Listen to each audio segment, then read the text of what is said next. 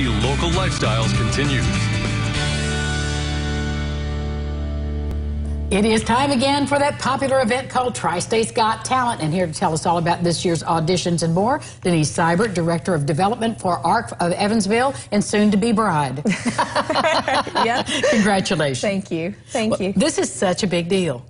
Yes. This is, you know, the ARC of Evansville, we host one signature fundraiser every year, the really big show.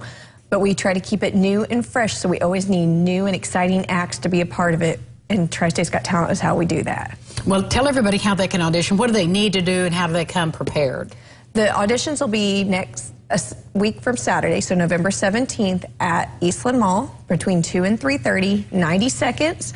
We will look at anything. Singers, dancers, magicians. Jugglers. Yes, plate spinners. Plate spinners. Comedians. Have you ever had a plate spinner? No. We need a plate spinner. Every year we're looking for that plate spinner. That would be so fun. Yeah. Keep your acts to 90 seconds. Keep them family friendly, and then we'll announce a winner later that afternoon. Now, do they, if they're singing to an accompaniment track, what about music, etc.? So all the information is on our website, but they can bring a track with them. We will have a sound system that day, and we will be able to play that for them.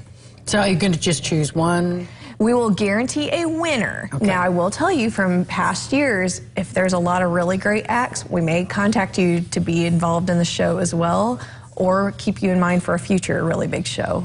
How many people came out last year? I remember us sitting here talking about this. I want to say we had about 35 acts. That's pretty good. Yes, yes. That's and pretty good. Lots of wonderful talent, but we want more. And every year, you know, we like that variety as well. So, you know, come out. If you think you have a talent, we want to see it. Who won last year? Last year, we actually had an anime dancer who won. Tell us what that means. It was a different type of kind of modern dance. It was very unique. That's who won. But we actually had two young women, young girls from Madisonville, who we ended up pulling in to be a part of the show as well, that sang and were great. Really good. They were great, yes. How do you set up the judging? So do you have a panel? Yes, we'll have a panel of judges next Saturday on the 17th judging. We'll look for uniqueness, just the overall quality, and just their stage presence for the really big show. Do you interview them or anything, or they just do their shtick and that's it? We will have some MCs up there, so usually as they're setting up, they will get a few questions, but we really look at their talent and how their stage presence is to choose the winner.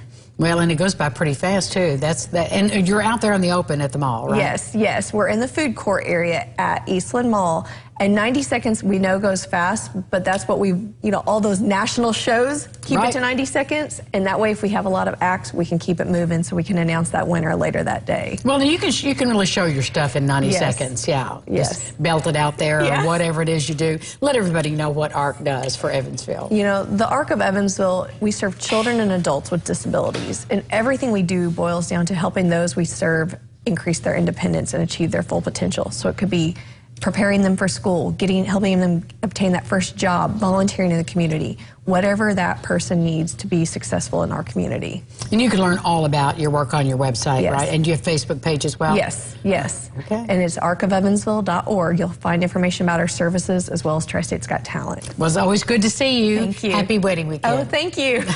We look forward to the pictures. Oh, thanks. And when we come back talking about fun, there's Ashley and Charles at the African American Museum.